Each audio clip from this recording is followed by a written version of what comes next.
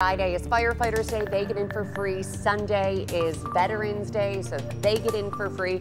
Monday is a big day at the fair because that's Taste of the Fair, and every single food vendor will have a tasting item for only $3. So that will also save you a lot of money. If you're bringing a big family to the fair, it can get pricey. Yeah. So we're trying to help you save some money by going to the fair. And Thursday, you're forgetting, Thursday is Melissa Eats Her Way Through the Fair Day. No, it's right? it's Melissa Holmes Day. It's also known as Wine Slushy Day, and that's next Tuesday, I think.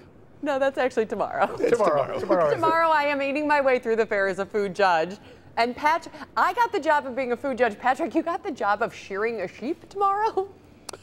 Yes. I got the better job, I think. Yeah, I think you got the short straw on that one, bud. Hey, man, I've got some talents that you're not aware of that will be obviously displayed.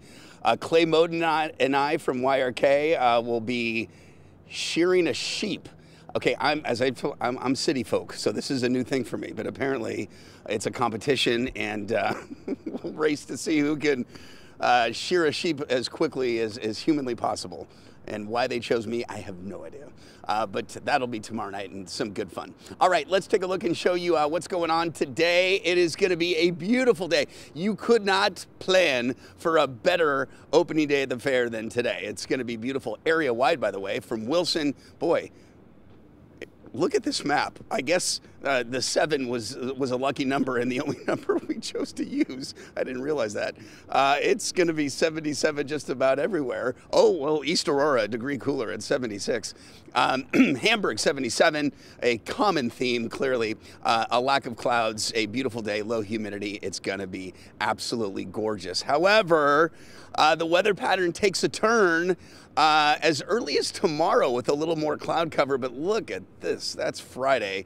We are going to see a soaking rain. Yes, that's the remnants of Debbie coming to pay us a visit to end the week. So, yes, we will be dodging some rain if you plan to be going to the fair on Friday.